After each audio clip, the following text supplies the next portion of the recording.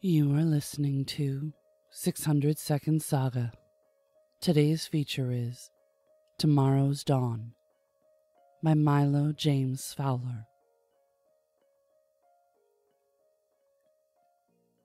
They say you never see the one that kills you, but they might have been referring to weapons fire in an open battlefield, not a plasma charge on a crowded lunar tube. He sits facing me. The way he's looking me right in the eye, I have a feeling this will be the end. With close proximity, I'll see his green hand reach for it, concealed beneath his double-breasted, razor-sharp pressed suit. These aliens and their penchant for outdated human fashions. I force a pleasant facial expression even as my intestines seize up, then start to swim. I'm at a loss for words, as if I know how to speak his language and can't think of how to begin. Of all the seats on the train, he had to take that one. The folks standing in the aisle, a cheaper fare and far less comfortable, grip straps bolted to the transparent plasticon ceiling and sway with the train's movement. They cast wary glances at the creature before me and mutter among themselves, pointing with their eyes as obviously as any 3-year-old seeing her first monster. It's clear to me what they're thinking. This alien gets to ride in a seat while they can only afford to stand, not bumping against my shoulder and apologizing every time. But really, there's no need. I'm not North American. I have no proximity issues. Except with this creature staring at me, daring me to make the first move. It's in his yellow cat eyes, the knowledge we share. He's going to kill us all, and the idiots in the aisle care only that a member of a conquered species can afford to sit in comfort. In the black above, the Eros Nebula swims in slow motion beyond the stark horizon. A cratered landscape devoid of the atmosphere required for spectacular sunsets. Here, the sun goes down, and the nebula instantly takes its place on stage. I could stare at the vacillating hues of pink, violet, and crimson for hours if I had the time. But now, I give them only a cursory glance. This suicidal terrorist demands my full attention. Sitting as rigid as a monolith with scaly hands on his knees, black claws extended, nearly piercing the thin fabric of his slacks. When I was a teen, one of these green freaks blew up a tube with schoolchildren returning from a field trip.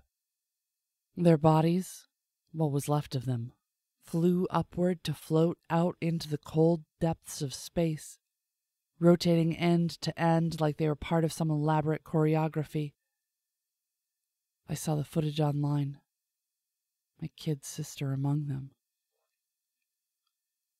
That was a decade after the colonial wars.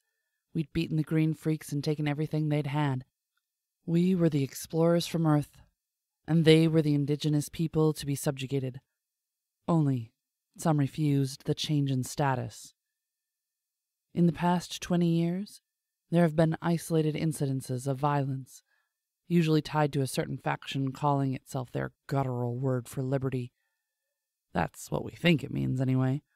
Our Prime Minister has assured us that Lunar Colony 6 has nothing to fear. The aliens allowed to live with us have been screened extensively, and they are harmless, our servants, our plumbers, our laborers who break their backs while we watch, knowing that they are nothing close to human. Yet this one who watches me was able to afford a seat on this train, a rarity in itself, and he looks at me as if I am the one who does not belong here, or won't be here for very long. None of us will if I'm right about this. But what can I do? Lunge for him as soon as he makes his move? These things have twice the strength of any man. That's what they tell me anyway. I'm an accountant. I've never seen combat myself. I clear my throat, and he cocks his head sharply to the side, as if curious whether I'm attempting to communicate. No, I gesture at my neck region and realize I'm the first to break silence between us. Never mind. He wouldn't understand me anyway. I have watched you, he croaks in a fair attempt at the common speech.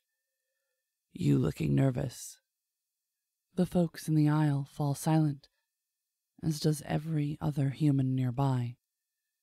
Their eyes turn to me to see what I will say or do next. It's been a long day. I loosen my tie. Why am I talking to this thing? I glance back at the nebula through the ceiling. My last chance to enjoy this glorious sight. It ending. I stare into his bulbous eyes, the black stripes of vertical irises impossible to read. Is that so? I have to clear my throat again, but I don't have the strength. Will there be another? Seemingly in reply, the creature reaches into his suit, just as I imagined, and instead of lunging at him and wrestling away the plasma charge that he, or something very much like him, used on that school tube 20 years ago, I find myself unable to move. Rigid and bearing down on my seat, clenching my teeth together as I await the inevitable blast of bone-crushing heat, cursing my own cowardice in the interim. Of everyone on board, only I know what will happen next. Yet I do nothing. I am going to let us all die at this alien's green hands. What a waste of humanity. 9 lunar hours. The thing holds an ancient timepiece he retrieved from an inside pocket on a fine copper chain. His eyes flick from it to me. His teeth glistening needles, rows of them without any apparent order, flash in a hideous mockery of a smile. And tomorrow dawns. Unwilling to exhale, I nod and dare to hope he's right. This was Tomorrow's Dawn by Milo James Fowler, originally published in Daily Science Fiction. Milo is a teacher by day and speculative fictioneer by night. Find more on milojamesfowler.com. Check our show notes for links. Music is provided by Mads. Learn more about 600 Second Saga, our authors, how to submit your flash fiction, and how to support the podcast in the show notes. This has been Mariah Avix and 600 Second Saga.